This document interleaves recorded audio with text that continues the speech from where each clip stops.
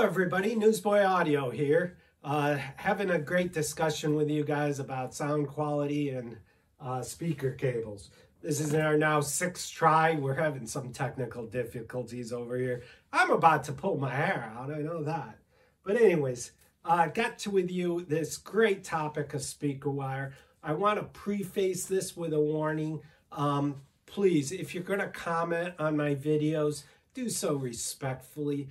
I know that speaker wire is very hot among some of you guys. It seems like a boring topic to a lot of us, but for reasons we will get into, many of you have a lot of passion behind this, and sometimes it comes across a little extreme and a bit childish. So just please remember to be an adult. As far as my recommendation for what to buy as speaker cable, let's get this right out the clear, right in the front. It's what you see here, Monoprice or another company that offers 100% oxygen-free copper cable. 14 gauge for long runs sometimes, unless you're going to be pumping more wattage through it. I usually use the 14 gauge for the surround sounds and the 12 gauge for my front 3 channels. And I'll get into that in a little bit. But the 14 gauge or the 12 gauge oxygen-free copper is all you really need. You can get some speaker terminals on the top and you screw them on. Amazon has some great ones that you do screw on. Some other ones that you put in and screw another thing on. All of them very much appreciated, and it really makes a good product. You could also go get your sleeving and stuff. Now, why I say I use 12 gauge in the front 3 channel is because I'm a little excessive. Most of your sound is coming out of the front 3 channels. So that is your center channel, your left channel, and your right channel, and a surround sound. That's where 95% of your sound is coming from. So for me, I just want to make sure that I'm getting all I can out of those speakers. And so I usually go up to a 12 gauge, or would even consider a 10 gauge copper on that. But I'm also doing the reviews and other things like that. Other people use the copper and the aluminum. I don't personally recommend that because there is more measurable difference with the aluminum. But the aluminum can be a lot cheaper as well. So, you know, and again, when we get into the A/B testing discussion, you can't really distinguish the two with science. And so I'm wondering if there is an actual perceived difference between them. Anyways, so let's get into the controversy. The controversy with these cables is that there are some providers of more expensive cables. And many of these providers offer nothing for your money. They are simply oxygen-free cabling, maybe with a strand of silver or some type of silver coating on it. And they claim that it makes a difference in sound. The problem that I have with them, and the problem with all the people who are going to take this very extensively, is that what we call ABX testing or blind testing, when we perform it comparing 2 speakers, this cable and say a cable that's worth $100,000, the listeners cannot pick out one cable over another.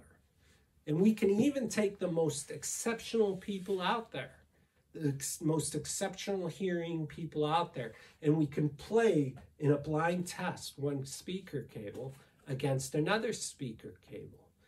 And what we find is you can't pick out the difference. That the one person cannot say, oh, that's the $100,000 speaker, or that's the $10 speaker. They can't do that on a reliable basis. They can tell that there's a difference. They don't know what that difference is. And this comes down to what the problem is. This ABX testing tests your ability to perceive, and it also tests your ability to determine the differences between two items. And those are two separate things. Unfortunately, the determination portion of the results that we get is not conducive on whether or not you can perceive whether or not there's a difference in your $100,000 cable. So that doesn't mean that if I can't pick out one cable over another, that I can't perceive a difference. You see? So perceiving and being able to determine things are two different things. And the A/B testing ultimately determines the ability of the listener to determine between two different samples. But with that said, these tests are pretty damning, because what needs to happen when we develop a product like a cable is that we need to determine whether or not we're making an improvement or not. And if we can't, then we're just kind of making it up. We're just kind of feeling that there is a better cable, that our changes have made a difference. We feel that way for a lot of reasons, but did we actually make an improvement? Did we actually maybe even make things worse? And so these are the problems that the manufacturers of these expensive cables have. And what they do is they mislead their customers many times in the language that they use on their packaging. And in some cases, they're even to the point of being fraudulent and promising things that just cannot happen. For instance, there's companies that make $1,000 HDMI cables. Again, an HDMI cable transfers a digital signal, and I can't express this enough, but if it passes the test and can pass the signal, passing the signal any better doesn't make any difference. It doesn't suddenly improve your image quality or your sound quality. No, it just doesn't. And to be honest with you, the data we are transferring is no different than financial data from the customer or the video data you're seeing that we're transferring thousands of miles across wiring. And if we really were concerned about the issues that they were dealing with, we would use parity bits and other things to make sure that if we did have an error, we could check it and we can correct it. And we can actually do that. So in cases of where we have discussions about jitter, whether or not it occurs and how frequently it occurs, well, a simple parity byte would be able to solve whether or not jitter occurs. And the fact that we have one byte that's off is very minor, especially in the high bit rates that we're using in CD quality. So when we're talking about HDMI, when we're talking about DVD, or I'm sorry, USB, when we're talking about optical cables, don't buy into the hype. What you need is a cable tester, and you need to test your cables appropriately. Again, there's another YouTuber named Linus. He came out with a video testing hundreds of these HDMI cables, and what he found was that despite the more expensive ones' claims, they had just as many problems as the less expensive ones. Some of the cables would have a single wire that was out of place or crossed with a different wire. Others cables would have too much leakage, what they call leakage, where the signal would degrade.